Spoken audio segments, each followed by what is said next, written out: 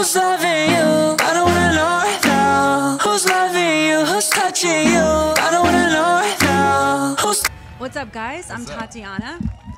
What up? Who are these fellas? DVBBS, but more specifically. Dubs. I'm Alex. I'm Chris Chronicles. And these guys, I feel like, are going to be a little bit of trouble for us today. You should never have brought us on. So thank you guys for watching. If you're watching, you're watching on Twitch. If you're listening on Dash Radio. We're kind of everywhere. Are you guys familiar with Twitch? Yeah, hell yeah. It's pretty dope. We're actually on the homepage right now. So say hello to everybody watching. Shout out Twitch. Do you guys game? We should be gaming. No. We should be gaming more. Do you game? No, I don't game. I don't game. If you did game, what game would it be? Like a shooting game? No, it would be like something stupid like Mario basketball? Brothers. No. Yeah, no. I'm a gentle soul. I go to Dave and Buster's. Yeah, and I'll play that. In university, like all my boys would be playing like Mario Kart. I'm like, no, that's what are me. you doing? Like kind soul. Like I don't want to shoot things. I don't want to bomb things. I just want to like be in a cart and princess outfit. Call it a day. Yeah, what if you have to throw like a banana at some fool that's beating you in a race? I would throw a casual banana. All right. Well, there's nothing wrong with it. Shows a lot about your personality right there. A banana never killed anyone, right? Facts. Actually, you don't know that. We don't know what kind of banana you're working with, but let's move on. Yeah. Guys, we're here for a reason. You two are blowing the fuck up right now. Thank you. And I'm kind of obsessed. I went through a wormhole watching all your music videos, which are really cool. I'm so glad that you guys make music videos because a lot of people don't do that anymore. And I'm like, why? What a missed opportunity. Yeah, no, they don't make videos anymore? Some people don't. They think it's too expensive. And it, like, to me, that a music video makes me connect to a song. We used to spend sometimes we'd put some money in videos, and now we just like concentrate on being more creative for sure, instead of like. But we are those artists that we love being a part of the whole process. Down to the artwork of what the new song is going to be, down to directing and producing the music video. So that's been a big part of like our rise. Yeah, we do it all. Well, there's longevity in that, I think, because if you are a part of everything, your value add is more, right? So you're not having somebody write all your shit and design all your shit. Right. It's like people need you. To each their own for sure, but there's definitely, there's a lot of artists that they get lost in things like that, and they have management or labels directing them in a million different directions. And I feel like people can see through that nowadays. If you're doing it authentically and it's coming from like your own kind of vision and whatever you got going on, then people. Authenticity is something that I talk about with a lot of musicians that come in here because we do have that issue with, there's a lot of great things that come with a label, right? You've got the label money, you've got the label connects, but a lot of times it feels like you get put in a box and they kind of want to shape you into something. So a lot of people are taking the indie route now. How did you guys decide what route you wanted to take? I think like deep in our core, we'll always be indie. Like no matter what deals we do as musicians or producers or songwriters, it always comes down to the core that we've started as a punk rock band when we're 13 years old, doing it yourself, DIY. And that was instilled in us. And it just to this day, 7 years later with Dubs, we're still doing it ourselves. Having these partners is allowing the music to reach, different continents and different places that, building teams is just a part of the game and stuff. And sometimes the teams, they understand your vision and they're always adding to it, or sometimes they hold it back a bit. But I think we have a clear picture of like what our next year is always going to be. So did you guys have a clear picture on what your brand would be? Because a lot of people talk about what's your brand, like what image are you trying to put out there? There's Instagram, there's all these things that you can heighten your visibility on. Did you guys have to sit down and be like, all right, this is like the brand we're going for, we're going to stay away from this type of content? Because everyone's looking at Instagram. You guys have a lot of followers. Yeah, I mean, we don't abuse that platform at all, you know what I mean? Like even recently we were talking about kind of posting when it's needed, posting to update fans and monumental moments in our career, but we don't need to like abuse the fact that we can post a million times a day. Not saying it's a bad thing at all. It's just an approach that we've been doing. In terms of our brand, we've always known what we are. We're brothers, right? You know what I mean? So like when even that alone is just like two brothers as a brand in itself. Right. You know what I mean? So we just thought, you know what, let's be as raw and as organic as possible. Let's make our music as organic as possible. And, you know, it just connects with people that want to, like, you know, connect with us. So you guys started at 13 punk rock, right? Yeah. And you've evolved so much since then. What would you describe now as your lane, or do you think you created your own lane in a way? I think we created our own lane. I think we have a specific lane in the electronic world, but for the last year and a half, a main focus for Dubs and ourselves as producers and songwriters has been opening the doors and working with, you know, people that are just out of the electronic lane, you know, working with different pop stars and working with different rappers. And, you know, we've had a really crazy year, like half on tour, half in the studio. Yeah. And we're sitting on about 40 records, all different genres of music. Right now? Yeah, right now. When are we gonna? Different project. What? No, yeah, we have a bunch of stuff that, you know, we're sitting on. Yeah, we wanted to start January 2019 off with like we want to have the whole year laid out in front of us. And that's kind of like what we got to right now. So now it's going to turn into the visual and the creative aspect with that stuff and wrapping touring. that up. Yeah, when you're doing it all, it's like it's finding the right balance. You know what I mean? You're touring, you're gone, away from home, away from the studio, you know, for 2-3 weeks at a time. In Europe, we did 8 weeks, and then you have to come home and, you know, like you filter what records you've been working on for the last few months and what ones you want to finish and who you're going to try. When do you rest? Never. Really? No.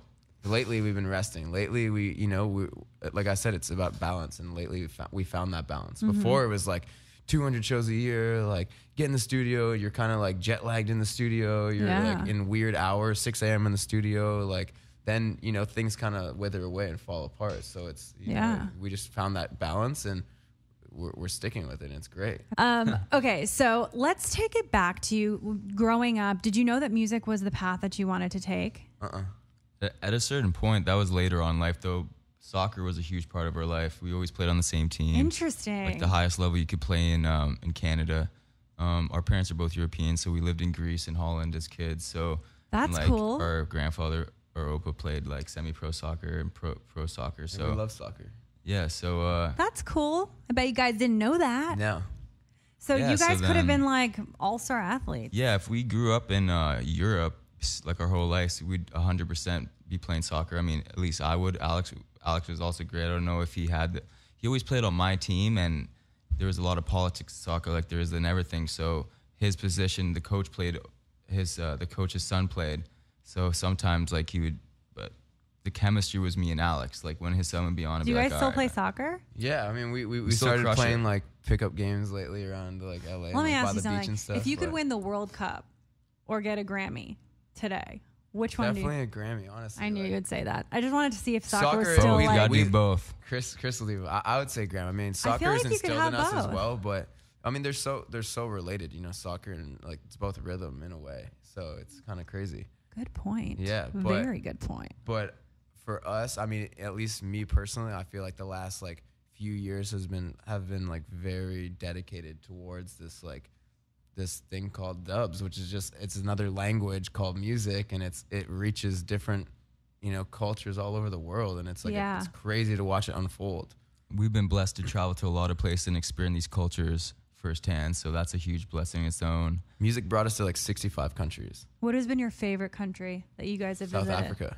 Australia. Love South Africa. Yeah. All the farthest places are the coolest. Yeah. So it kind of sucks getting Facts. there, but when you get there, you're like, get it.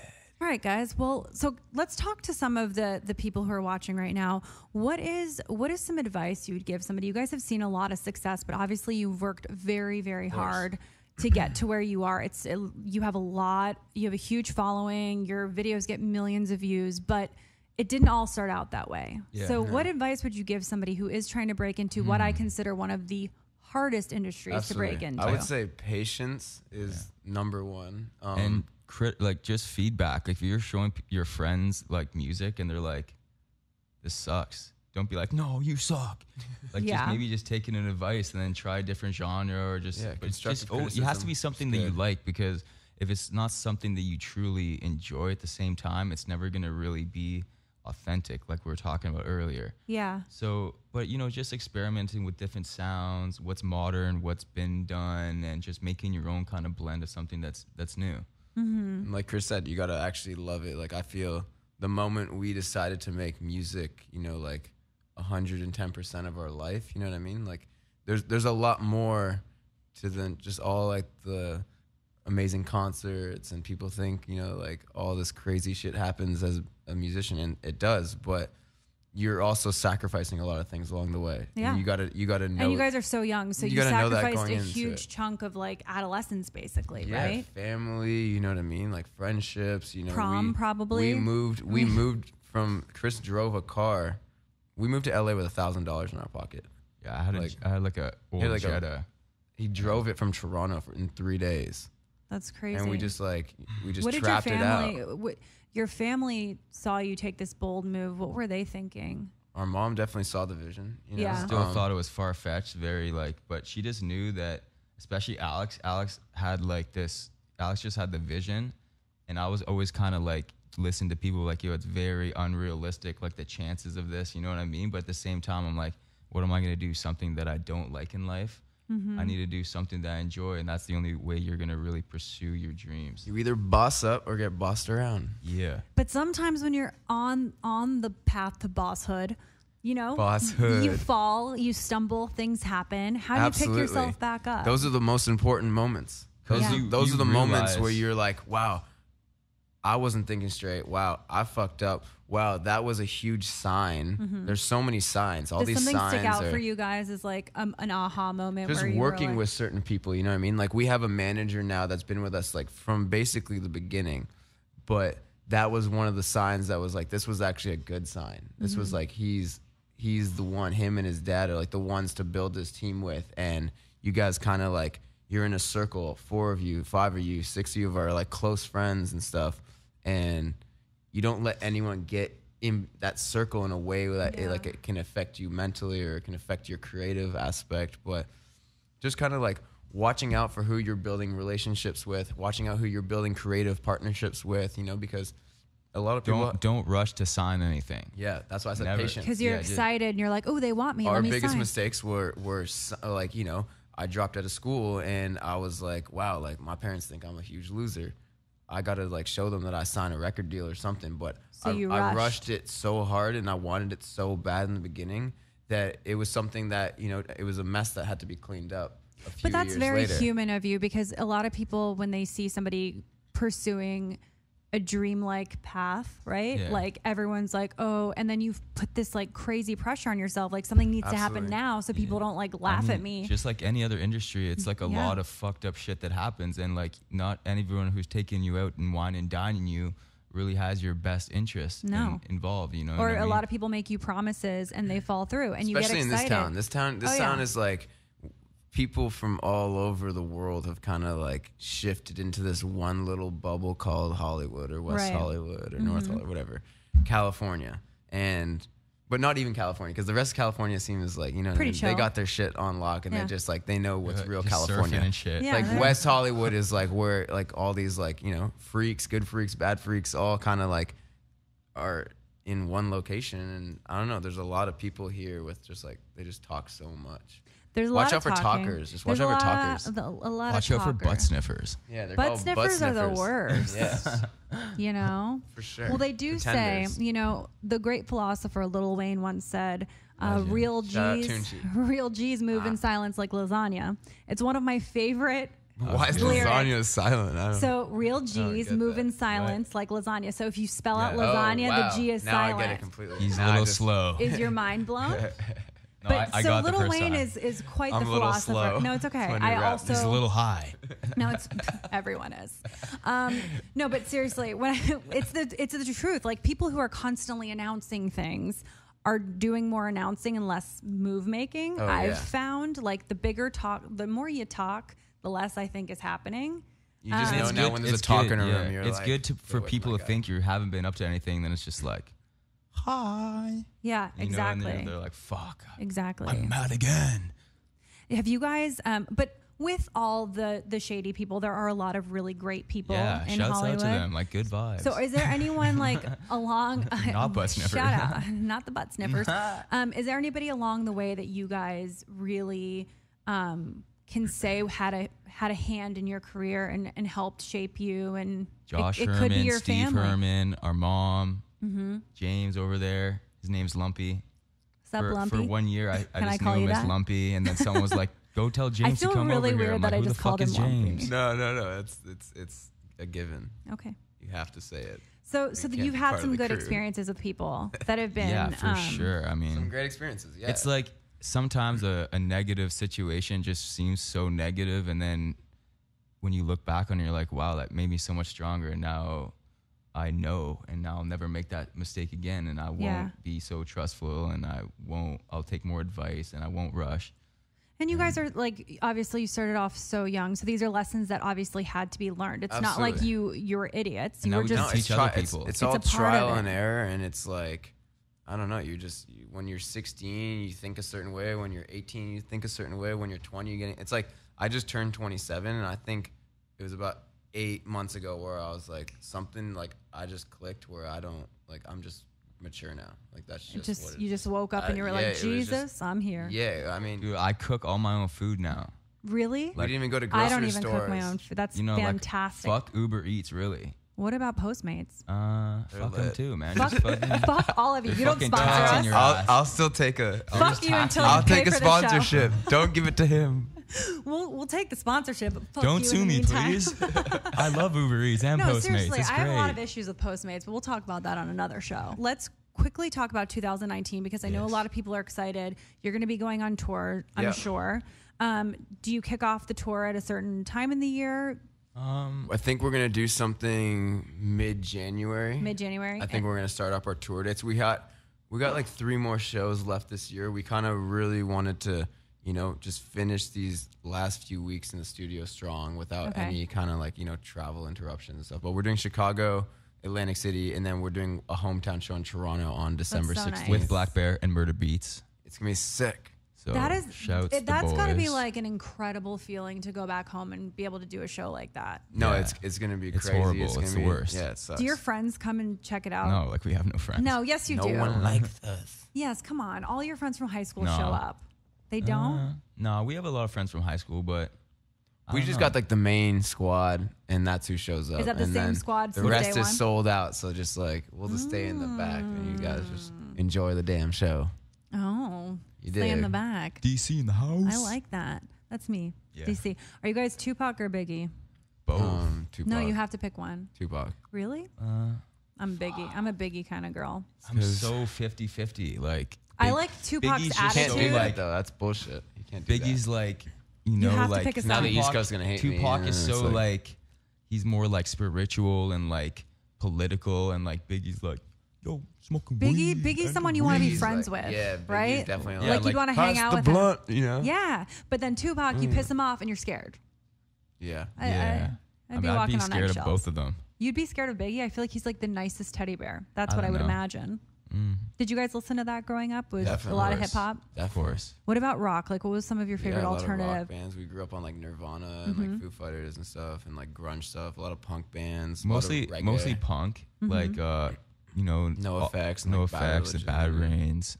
And then like Minor Threat, like really like 80s punk. Yeah. And, Thrasher. We're just like Thrasher kids, you know. love what I mean? We Rush. just I mean, I love Neil Peart as a drummer, especially. Yeah.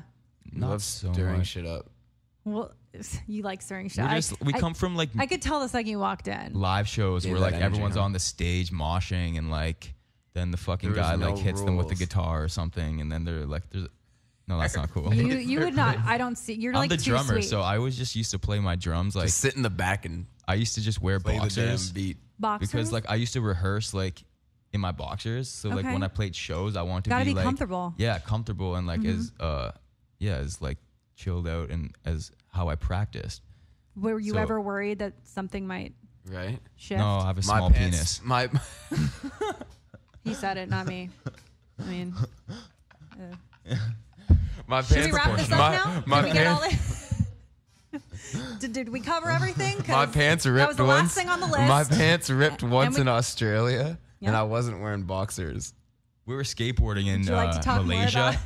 Okay. That was. And I went to grind the rail, but I grinded my ball sack. That's fucked up. Guys, That sounds like it hurt. I feel like. Took a huge, deep. But then But then what? What's But that? then What's that? What's that?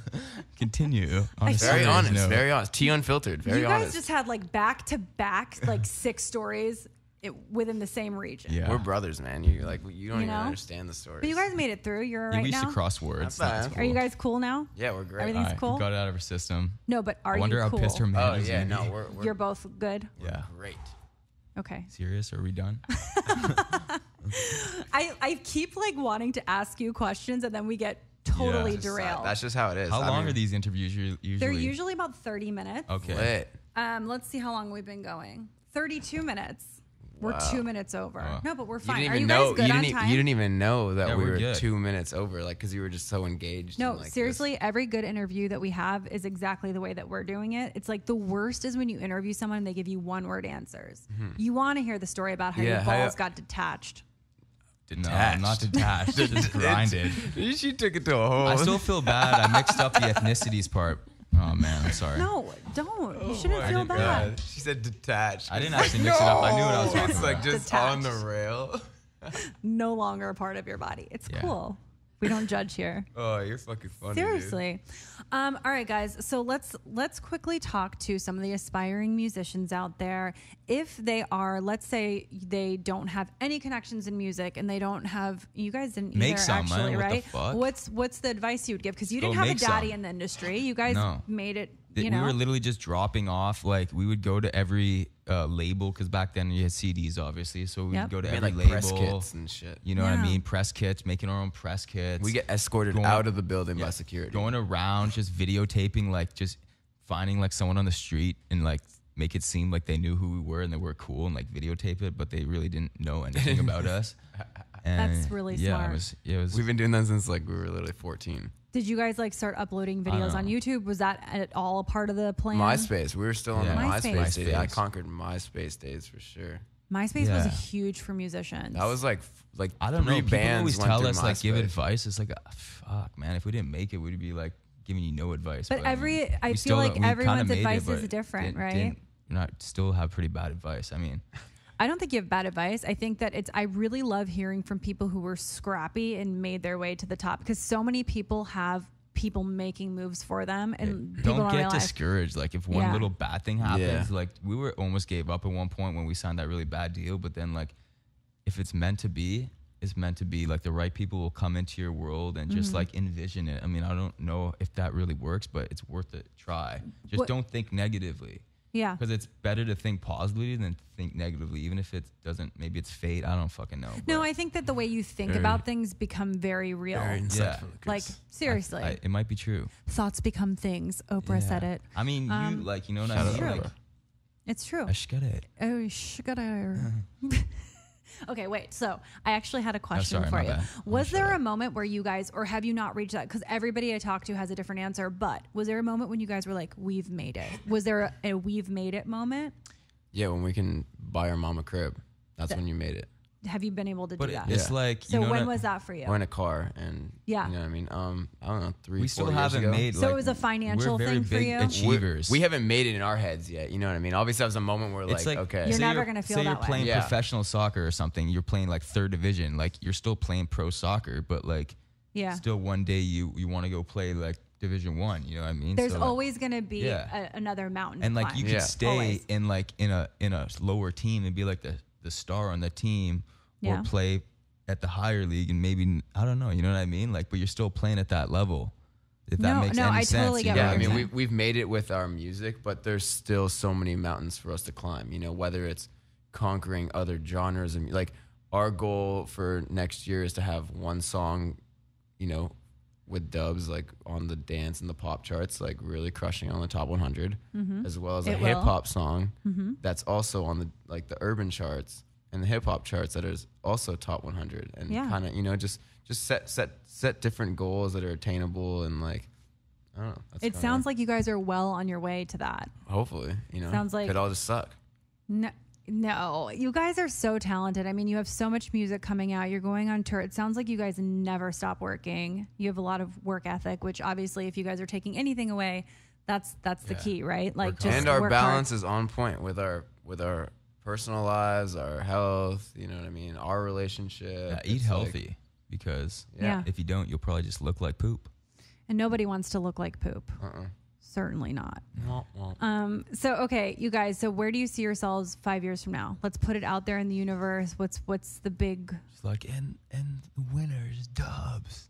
Yeah. No, that's before 5 years. That's next year. I think 2019. 5 years, like, I think we would love to comfortably be able to continue touring in, you know, every part of the world that we've already been to, you know, but from South America to Asia, Europe, North America. Like, we want to still be able to have kids that have grown with us through this crazy roller coaster of, you know, our career and are still 5 years later coming out to support and hear where we currently are musically.